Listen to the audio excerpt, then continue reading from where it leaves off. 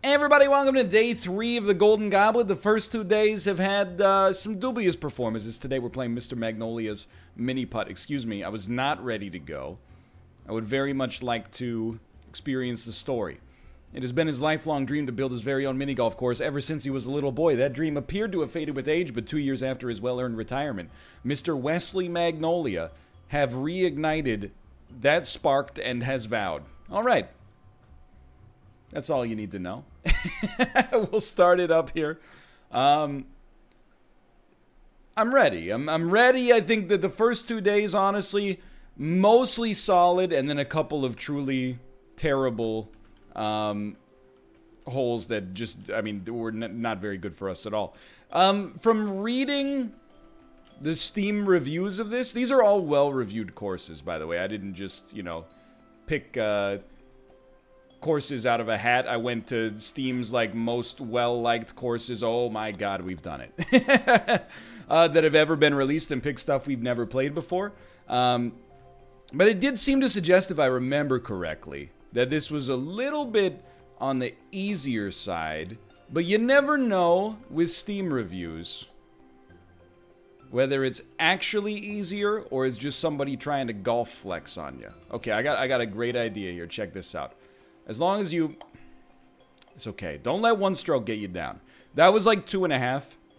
We gotta send this at a little bit more like a 3.6.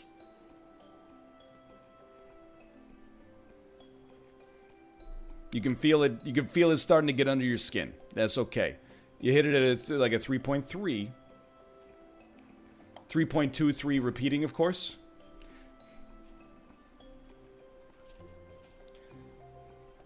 Here's what I'm thinking. Don't try to cheat the system. Instead, just do that. If this spits me out of the back here, which it won't, thankfully, I never would have forgiven it. Accept your stroke penalty here. Oh, this would be a huge boon. It's not going to get there. It's not. Accept your triple bogey. Accept the triple bogey, unfortunately, and live your life. That was... I handled that hole badly, but there's still plenty of time to come back. This is a par 4. Like I said, an easier one. I mean, there is... Come on, I'm not a coward. Mission failed. Mission failed in a big way there. I was really trying to get, like, enough of a... enough leverage to pop out the right side, but you know what? Let's... Okay, we'll do it that way instead. Alright, so we're gonna ring around the freaking Rosie. Pocket full of freaking Posy here. I can live with that, believe it or not. And with 5 seconds of free cam left, we gotta do something like this. That was pretty much exactly what I was looking for, believe it or not.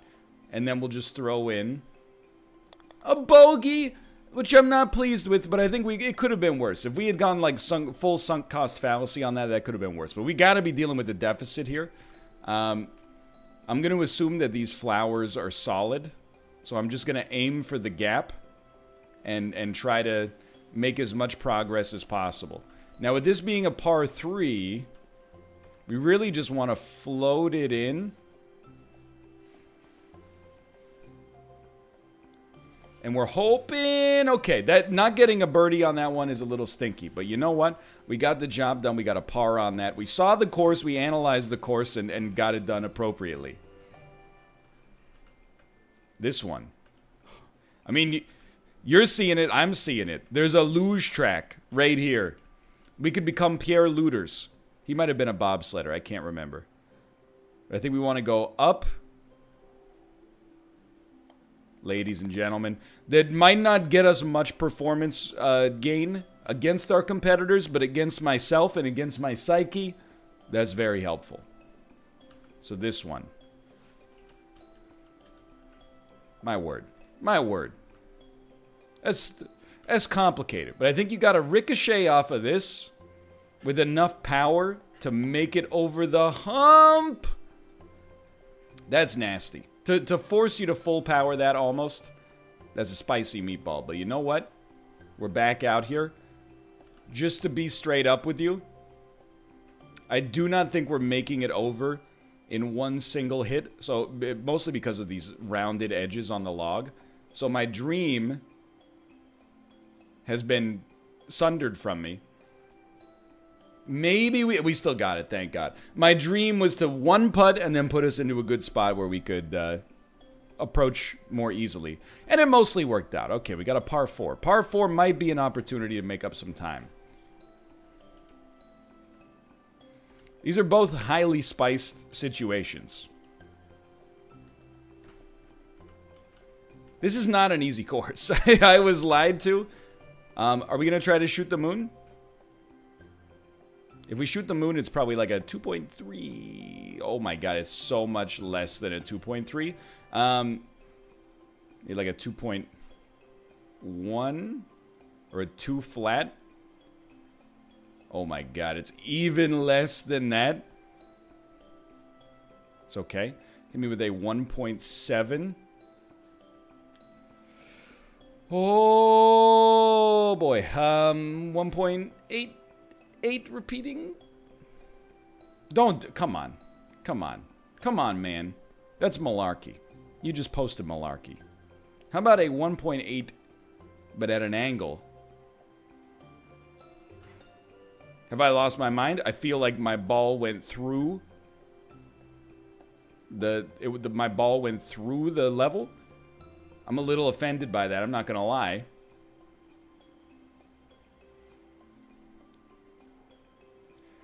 This one's gonna be devastating, okay? I'm here to tell you, Mr. What's his name? Mr. Malarkey? This is a tough level. This is not an easy level. I think I was mistaken. I must have thought of an earlier level that had put us in this situation where, what? You can just fall off of it? Well, of course, there's also like, oh, this is just madness. This is just this person who made this course just wants us to suffer. I've realized now that you just want us to suffer. Did you notice that the hole at the top does not even have dimples that you could like fall into? It is what it is. We just shoot a 14. We just shot a 14 on that one. It was a par 4. We shot a 14. That's poor. That's a poor setup. I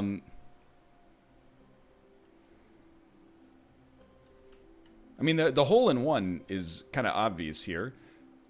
But translating that into the right amount of power is pretty tricky.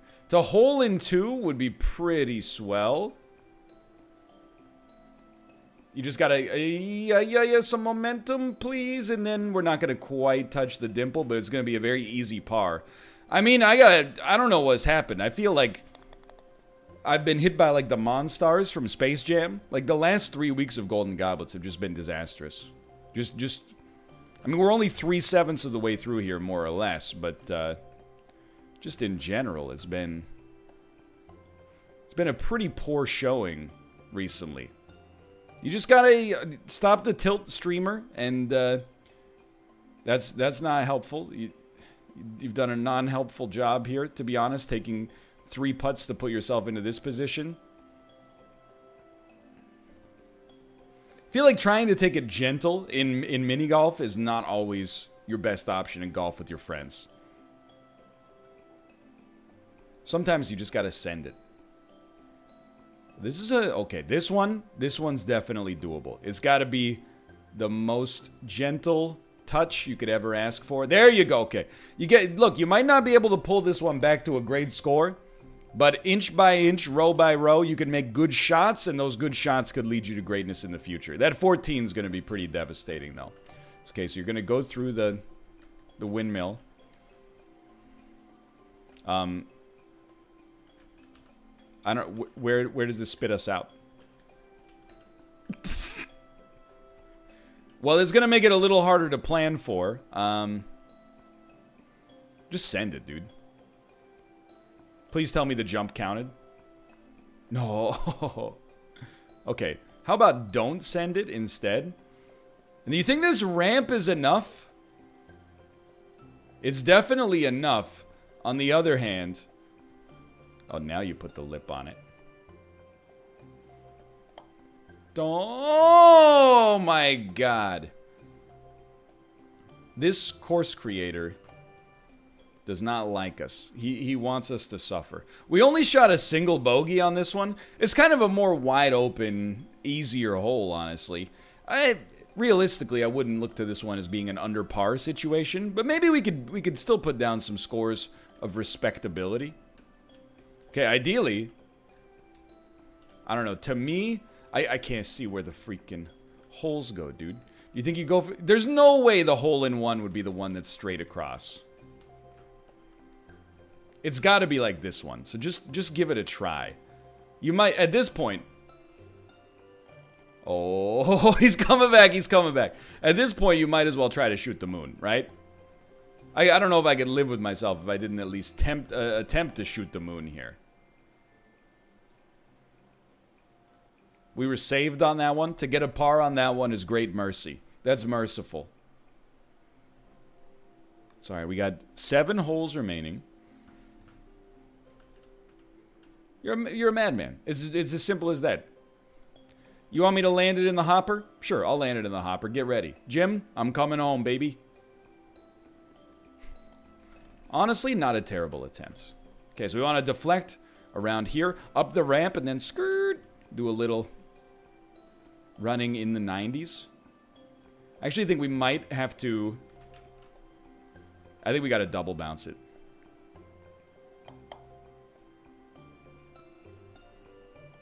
You see... That's how you get yourself into trouble. When you get greedy... You get greedy for good reason, that's good. When you get greedy for bad reasons, you're playing with fire like Kevin Federline's only album. Still, the double bogey on that is not very good. You know you're in a bad spot when the double bogey really feels like, you know, you're bringing your A game. But apparently that's where we're at. What is this? What is this madness? I mean, What is this madness? You want me to hit this thing? This is 2.1? Nope, you do not want me to hit that thing. Fair enough.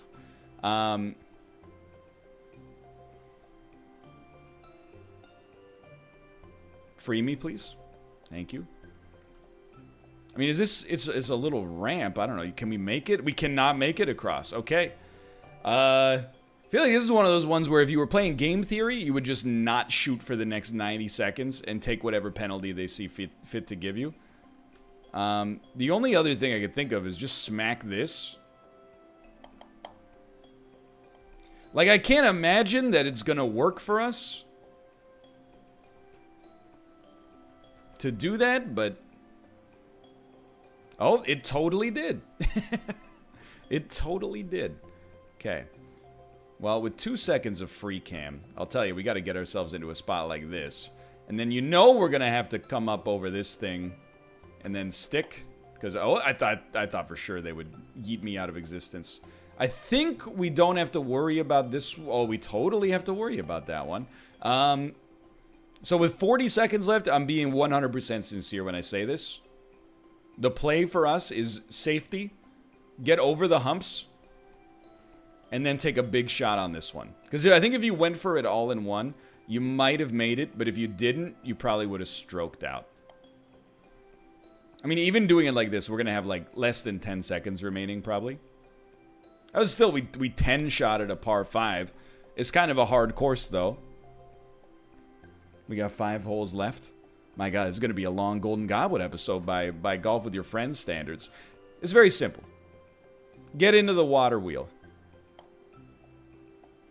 There's no way this is the hole-in-one, but I've realized, if there even is a hole-in-one, I've realized that the extra degree of safety makes it worth checking. By the way, I have no indicator.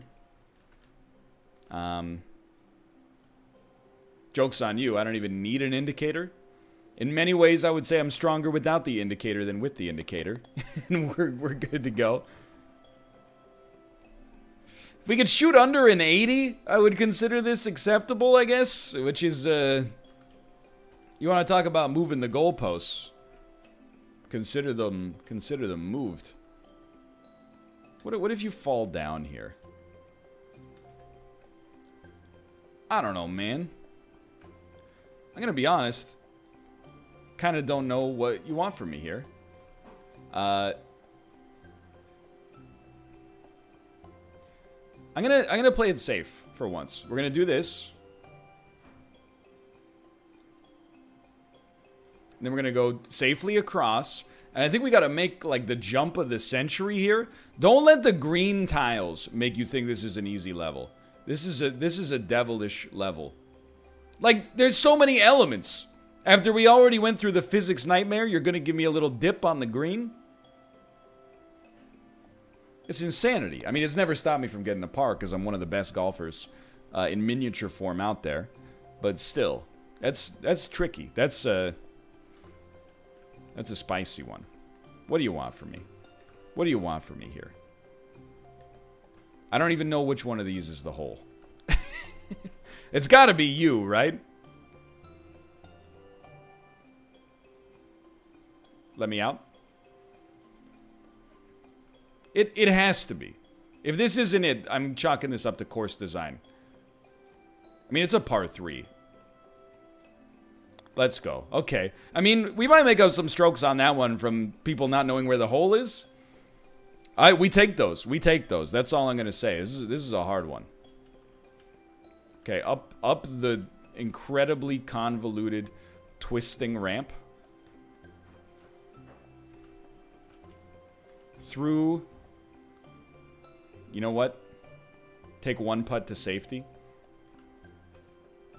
And take me through Serpentine Alley. The short way. Take me through Serpentine Alley. The very, very long way, actually. It turns out the very, very long way. This course is like a marathon. Just making it to the end of each hole is like... is worth something. There's so many gaps. This thing is like... It's leaking like a Canucks goaltender prior to the Roberto Luongo era.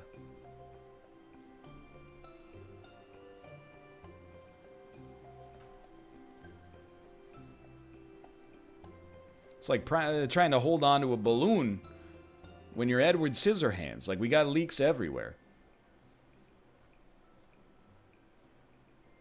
I don't know what I expected.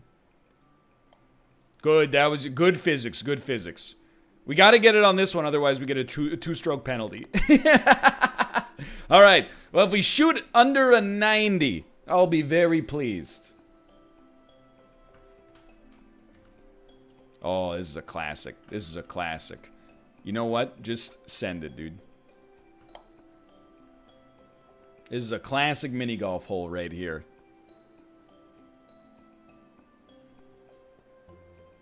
Maybe like a 3.1.